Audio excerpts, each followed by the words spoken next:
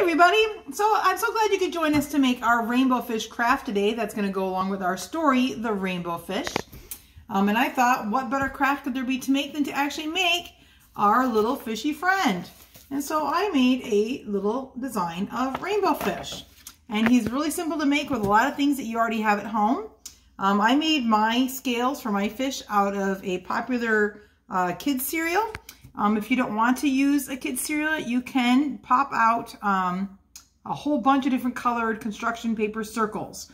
If you've got a little puncher, that makes it go easier than having to hand cut probably 100 circles.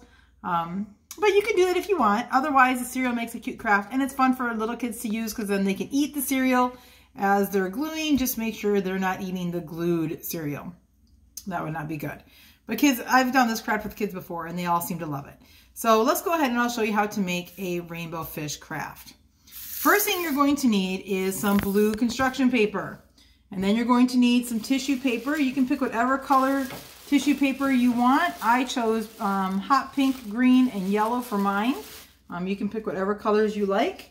You're also going to need a pencil, a blue marker, some glue, some scissors, a googly eye, and then for my shiny scale, I found these craft gems that you can buy. But if you don't have those in your cupboard, don't panic. Just take a circle of construction paper or a piece of cereal that you've used, wrap it in tin foil, glue it all together, and you can use that for your shiny scale on your rainbow fish.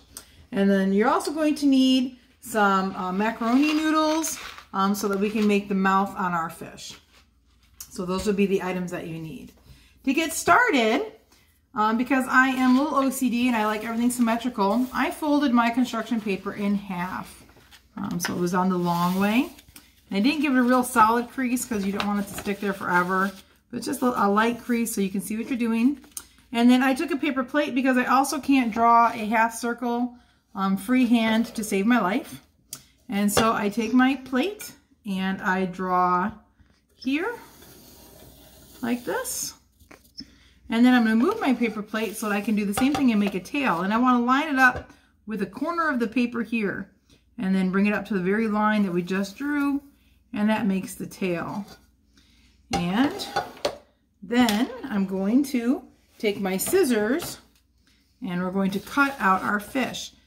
And we'll just start here at the tail end. And we want to follow the line we drew and then come up and come over. If you want to make a couple smaller size fish, use a smaller size plate. And then you can use different sheets of paper. It would help if I could cut 2 sheets of paper at the same time. And then there we are. And we'll cut off the ragged edges. So it's nice and smooth. And we have a fish shape. If you'd like, in your tail here, you can make a notch like we did on ours while you still have it folded in half. Simply come over here and cut a small triangle out of the tail there, like so. And then you have a triangle fin on your fish. Then, to get rid of that crease, just slightly bend it back, and it's all flat. Now, the next thing that I decided to do before we went any farther was I got my plate out again, and I wanted to draw an area for his face. And here, I just took my pencil, and I used my plate as a marker, and we kind of made some M-shaped bumps around. And I did it in pencil so that if I didn't like it, I can always go back with my marker and fix it. But those don't look too bad. So I might just go ahead and take my marker right now and just cover up my lines. And again, if you go over your lines or you want to make some adjustments, you can always erase the pencil marks after you get it in there. I really like that one. And we'll come back and erase it. But it just gives you a nice guide for where to draw your lines. And that separates the fish head from the fish's body. And see, we can just very easily and very quickly erase our pencil marks. So then the next thing I did was to get my tissue paper out. And on the top of our fish's body, he needs to have a very large fin. And so in tissue paper, I just cut out kind of a curved, odd shape out of the tissue paper. And then we're just going to flip our fish upside down. And we're going to put some glue on here on the back of the fish where the fin's going to go. And then we'll just pop our fin like so. So you can kind of adjust where you want your fin to be. And that's the top fin. That one was pretty easy. For the bottom fins, I took some yellow and some green tissue paper and I cut out what looks like a J shape. Kind of a fat, thick J with a pointed edge. And what you're going to do is you're going to want to make them so that one is a little bit lower than the other. And so when you glue these on here, put a little bit of glue on the bottom. Oh, I'm getting ran out of glue. Just put just a little bit there. And then you're going to want to tap your fins on there. And you don't want them to be too long underneath your fish. So you might want to make sure you put them high enough on the back side. And there you have your bottom fins. And then for the tail feathers, I took some scraps of my hot pink and my yellow and my green. And I cut them out into little fat L's. And then I just simply took my glue and I glued them all together, kind of like so they overlapped each other. And we'll do the green one. You could use a glue stick for this if you wanted to. When you glue on the scales, you're really going to want to have your regular all-purpose glue. Your glue stick will not provide a strong enough bond for what we're going to do next. And then you just kind of want to even them all off, like so. And then you kind of have like a triple line of your scales, and we can glue these on your fish like so. And that gives him kind of a rainbow tail also. So when you have them all together, and you're going to want to cut out identical ones twice. So you fold your paper over as you're cutting so that you have identical. And it's okay if you cover up that nice little triangle that you just made here, because we'll go and we'll cut it out when the glue is dry. And there we are with that like so. And that gives your tail a nice little splash of color too. And it highlights the fins. So then, see how it sticks up underneath there? You just come in with your scissors and take your tissue paper slices off. And we'll just cut. And we'll cut. And now you have a nice triangled fin. There, so now we need to add our face. And so for that, we're going to take a googly eye and put just a little bit of glue on the back side of that. And we'll make his eye. And then for his mouth, you're going to need about 5 pieces of macaroni. We just use the kind that you use for macaroni and cheese because it's slightly curved. And you're going to want to put them together in groups of 2 so that you have 2 facing down and 2 facing up because they're slightly curved. And you can kind of see that here. And then we're going to put them over here in the front of his face. And you're just going to put a glob of glue here and a glob of glue here.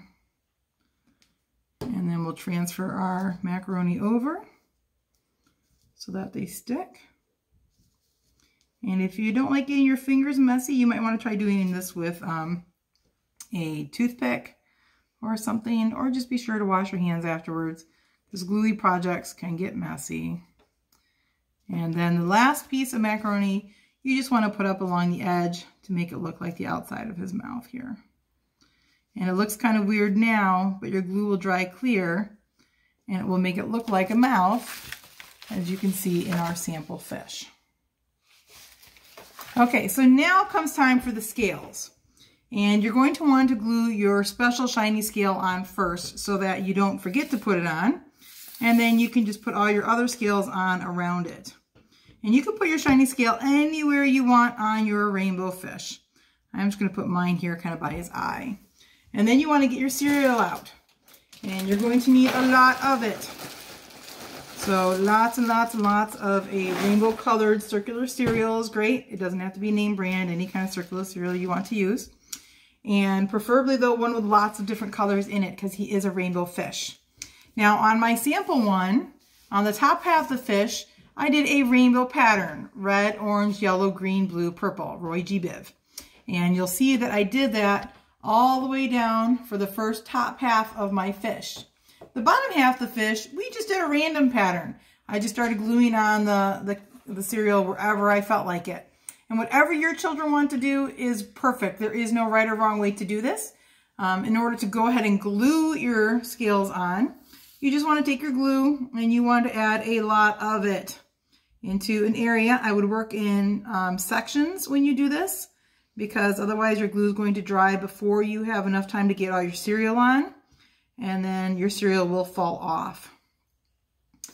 And it's very simple. You just start putting your cereal on. And in this case, we're just going to do a random coloring here of the different cereal. If you want to be really, really artistic, you could take some broken pieces of cereal and try to get it to mimic the lines of the scales here of his face. You can, I'll put a red one there, or maybe we'll put a purple one there. That looks a little bit better. And then you just kind of move them around, try to mix up the different colors that you put down to make it more colorful and bright and outstanding looking. It's a good kind of identification game. It's good eye-hand coordination and small finger movement for your kiddos to be doing. You can practice your colors, your shapes, and all kinds of those other fun things. So then as you go ahead and put these little cereal bits on, I will tell you that your rainbow fish is going to take a couple hours to completely dry. And you're going to want to make sure that it sits on a flat surface while it does so. And then make sure, again, like I said, your kiddos are not eating the cereal with glue on it. That is not good.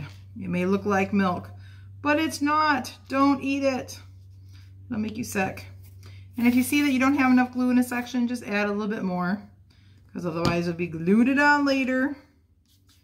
And we'll finish up this here to give you an idea as to what they would look like. And then the other thing I was going to tell you is that when you get this all on and you're done with each section, go ahead and with your hands, you're going to want to press down really, really, really, really hard on the cereal, just like that. And then carefully lift off and then press down again. You don't want to crush the cereal. You don't want to push so hard that you're crushing it, but you just really want to get that good adhesive bond between the glue and the cereal. And then, like I said, let it dry really well. And then when you're coming around your scale again, same thing, you just want to put a little bit of glue around it and try to get your cereal to fit around it as best as you can, because you want to kind of highlight that your rainbow fish has a really pretty and a really cool scale, but just like all the other fish now in the sea too. And that's how you would cover that up. And so just continue coloring. You can do the tail if you want. I chose not to put scales on my tail because we had the little tissue paper colors on it.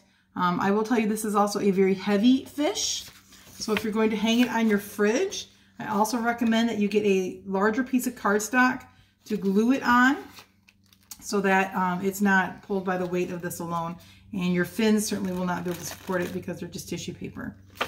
So there you go. I hope you guys enjoyed our rainbow fish today and have fun making it and eating all the yummy cereal. And I look forward to seeing you guys again soon. Thanks so much. Bye-bye.